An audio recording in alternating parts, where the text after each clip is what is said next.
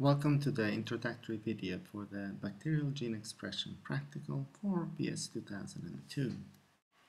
The aim of this practical is to demonstrate that the lac operon is regulated both by suppression and activation.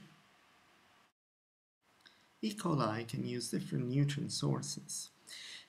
Glucose is the most common one, but it can also use lactose, even though lactose is less energy efficient to use. The lac operon has several important components. One is the cap operator, where the cap protein binds. There is the lac operator, where the lac-I will bind. These are all part of the promoters, which are in front of the lac-Z and lac-Y and lac-A genes. The lac-I inhibitor is a product of a lac-I gene, and it binds to the lac operator. When it binds, it inhibits the RNA polymerase from making the genes for the lac-Z.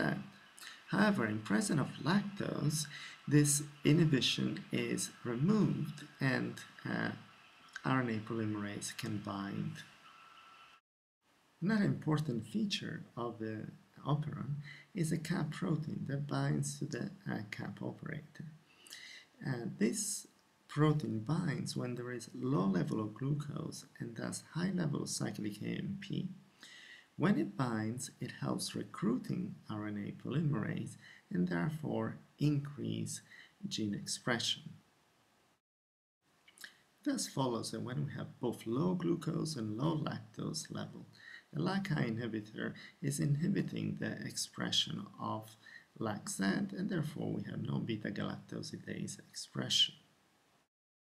On the other hand, when you have low glucose and lactose is available, the lac repressor will be removed from the DNA because it's binding to lactose, and the cap protein will be binding, recruiting RNA polymerase, and thus leading to high level of expression of a beta-galactosidase. On the other hand, when glucose is high and lactose is available, because there is a low level of cyclic AMP, the cap protein is no longer binding to the DNA, therefore is not recruiting at high level RNA polymerase. So there is a lower expression of lac-Z, thus allowing the bacteria to choose to prefer the use of glucose over lactose. For the purpose of this experiment, some work has been done for you in the background. So the E. coli have been grown in a normal complete medium overnight. Then they were centrifuged down and resuspended in minimal media that doesn't contain any nutrients, just some amino acids. The resuspended bacterium have then been aliquoted into 3 different tubes. To one, lactose has been added, to another, lactose and glucose, and to the third C, only water has been added. This addition has been done approximately an hour before your practical, but you should know the time that it's been done.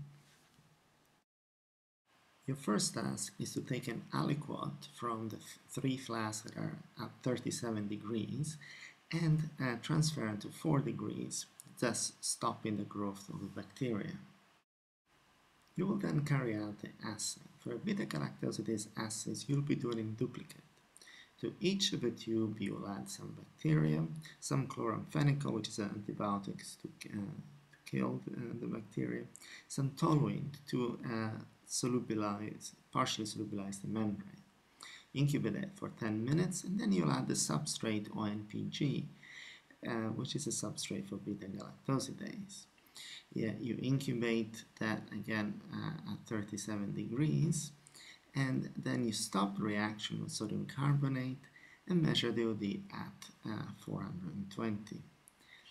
You will also take another sample to measure the number of bacteria that are in your sample. And for that, you take a sample straight into a cuvette and measure at OD 660. You will then repeat these assays about 30 minutes after you started the first one. So it's important that you keep a record of the time you start. It's not important it's exactly 30 minutes, but it's more important that you know how much time there has been between the two assays. The principle of the assay is that beta-galactosidase will break down the substrate ONPG into galactose and ONP, and ONP has an absorbance at 420.